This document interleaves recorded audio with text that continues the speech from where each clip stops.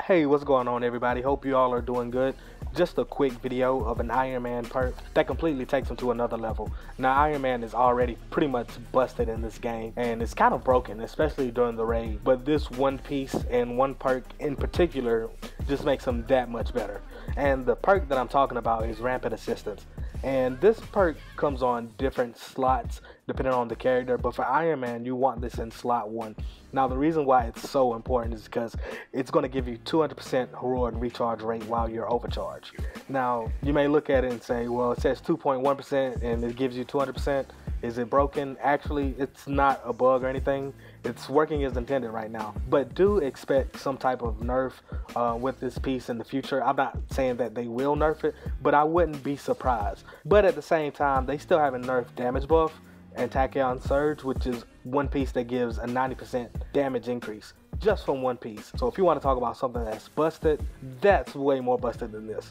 But anyway, this piece is really good, especially combined with this slot 4 piece, the Centurion Quantum Reactor, where you get a 150% increase critical attack damage while overcharged, and you get an extra arc overload charge.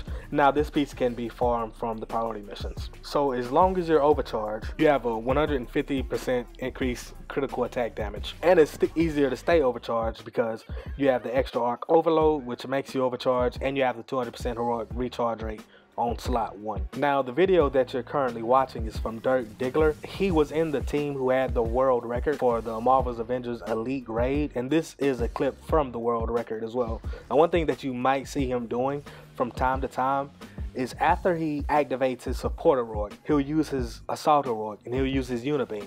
Now the reason why he does this and why he'll just tap on the unibeam without using all of its energy is because every time you use the unibeam, it's going to increase your support heroic by 10 seconds. So if you pop your support heroic and become overcharged and it's lasting for 14 seconds initially, once you press R1 or whatever console you're on to activate your assault heroic, it's going to get boosted by 10 more seconds. Now having it set up like this will allow you to never have to pick up an orb and stay overcharged for the entire mission.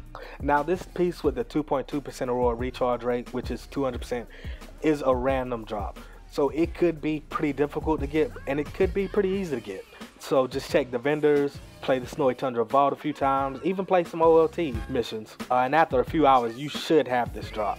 But yeah, that's it, everybody. Just wanted to leave you with this short video on an Iron Man perk that you may want to pick up before Cloning Labs comes out. And before we leave, while we're on the topic, Dirk actually competes in weekly elite raid races, so be sure to subscribe to his channel and to his Twitch channel as well. Sometimes we'll have races up to 8 teams racing at once. All of it's being streamed on Twitch. It's such a good event to see, just seeing a lot of different people competing against each other, just learning different tactics and different things from each other, and it's just a very good environment just to be in. So be sure to subscribe to his channel, his YouTube and Twitch, to check out some more elite raid races. And those races happen on every Friday night at 11 p.m. Eastern time. If you did enjoy this video, make sure you like and subscribe. Thank you. Have a great day.